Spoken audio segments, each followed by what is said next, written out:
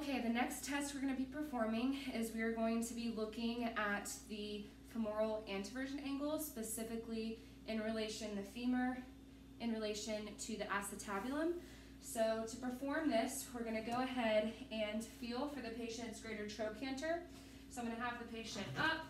Now I'm going to move his leg until I feel that greater trochanter. So as that leg comes out, I feel that greater trochanter move inwards. As it goes in, I feel that greater trochanter move out. And what I'm looking for is to bring that greater trochanter to parallel with the floor at neutral. From here, I'm going to go ahead and have the patient hold this position. And while maintaining their leg, I want to measure the relationship of the tibia. Normal, we should see internal inward twisting of the tibia. So there are a couple ways to measure this, but specifically, I'm going to go ahead and find 90 degrees with my goni. And from 90, I'm going to go ahead and move my moving arm so that it's in line with the tibia.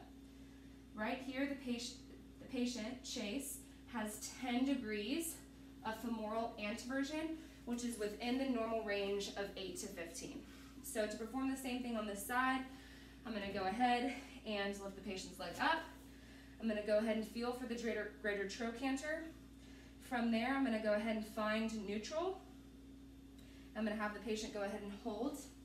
And I'm going to perform the same thing here. So I'm going to find 90 degrees with my goni.